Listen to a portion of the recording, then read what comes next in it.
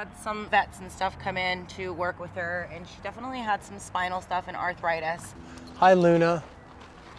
Can I work with you today? Good. I told you. So this gap is really short and it's very tight in here. I can just get a finger to settle in there. A little more, a little more, a little more. Head softening, neck softening, eyes are softening. Good girl. Okay. Good girl. What do you think, Luna?